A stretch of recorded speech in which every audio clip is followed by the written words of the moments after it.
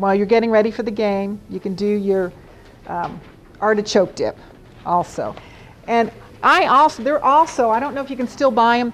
There's a little, it looks like a little tiny crock pot, and it's actually not a cooker. It's actually just a warmer thing.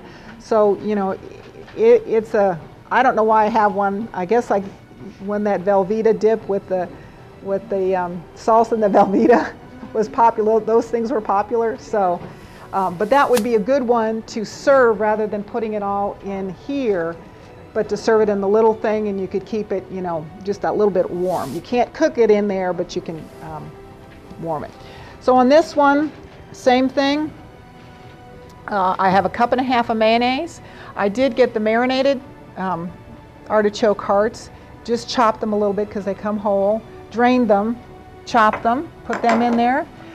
2 cans of the green chilies, 4 teaspoons of garlic, minced garlic, and then grate the Parmesan cheese. And one of the things that I was reading in this, and you know, when you buy the grated cheese, they put a little bit of, it's probably equivalent to flour in there to keep it separated so it's not like a big lump.